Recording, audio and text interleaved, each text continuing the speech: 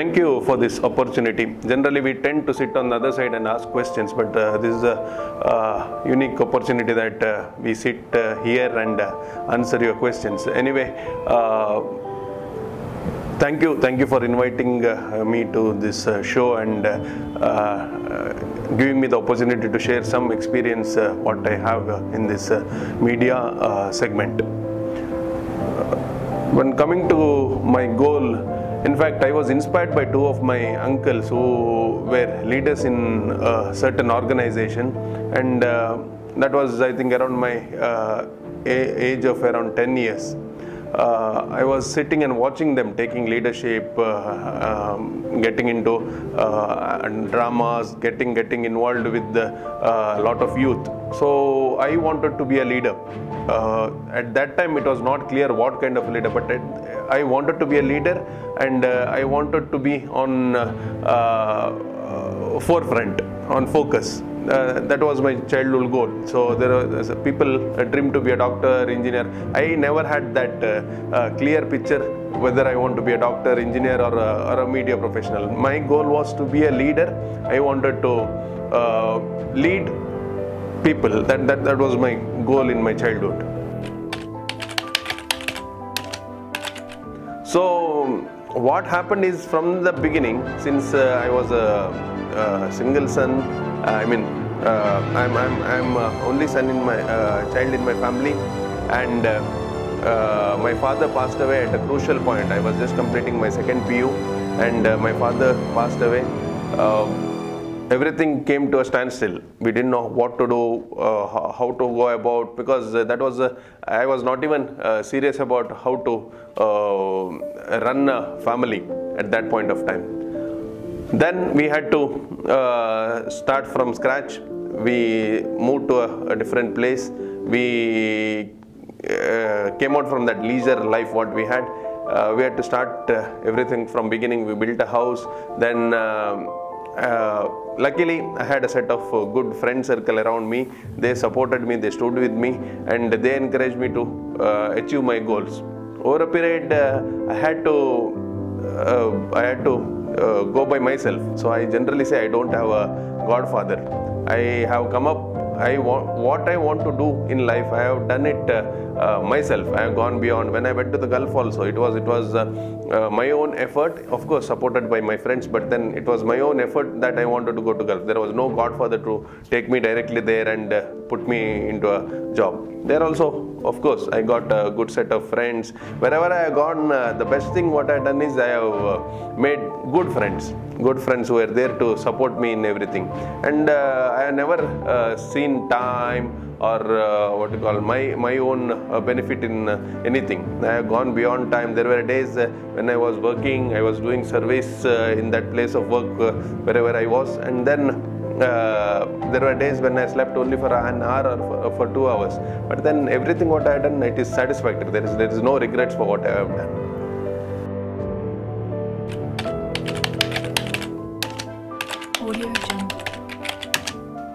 I was recently elevated as the Executive Director of Spearhead Media Private Limited.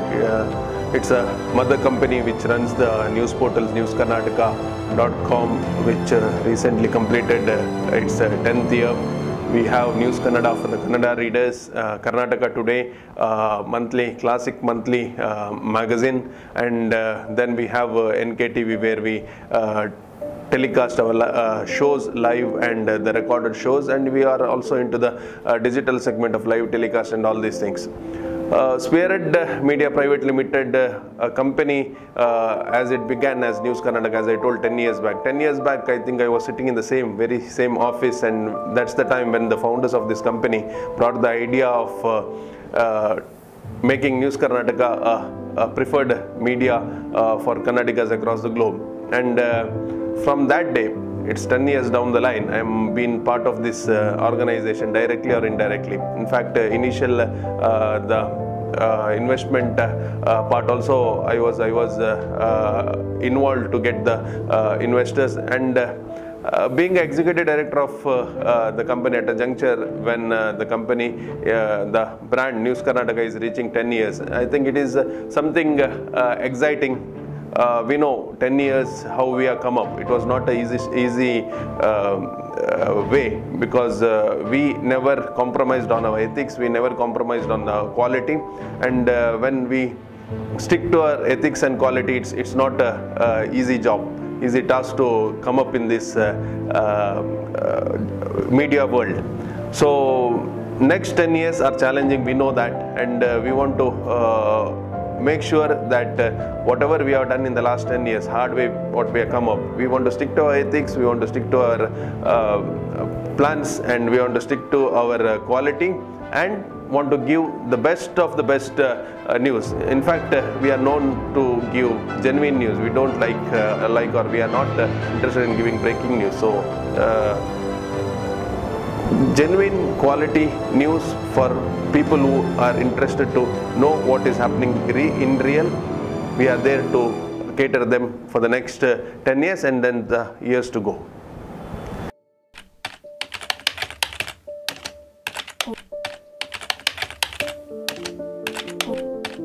My experience, more than executive director, as a director, is more what I enjoy. See, before COVID, it was like a life where there were challenges every day.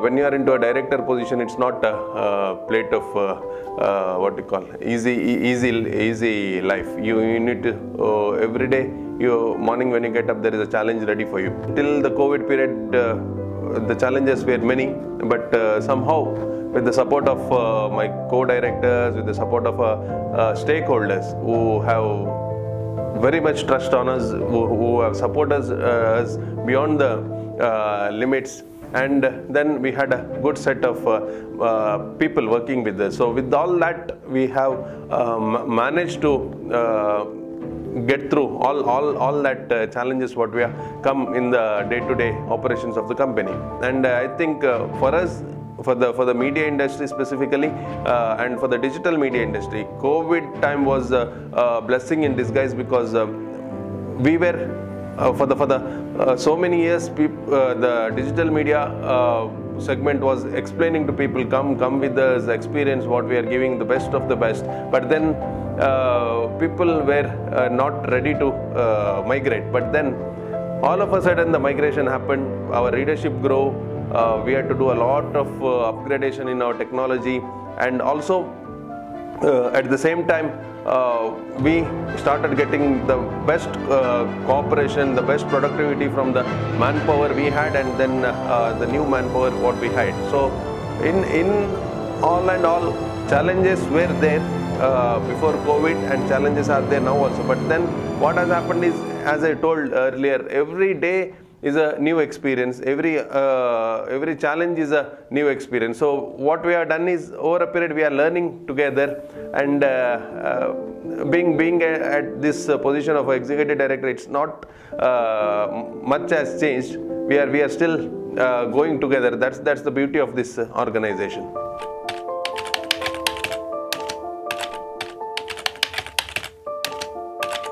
Funny incidents, there are many, because I am a fun-loving person, fun-living person. So there are many, but here in this organization, what happens is, News Karnataka is a popular brand.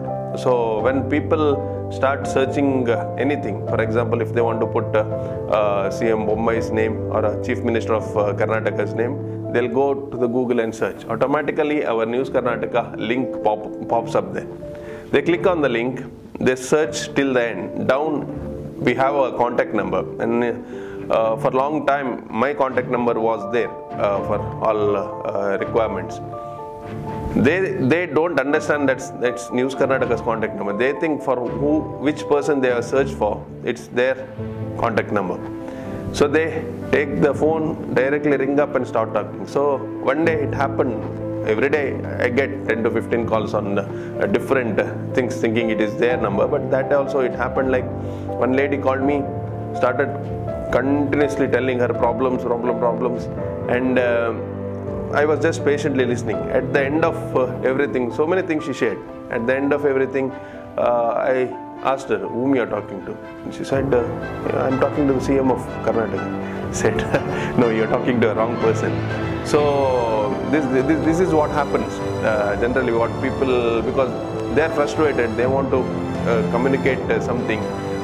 They were just waiting whom they'll find. So once they find a number, they straight away call the person and then take out their frustration. So these kind of incidents keep happening every day in our field. Thank you.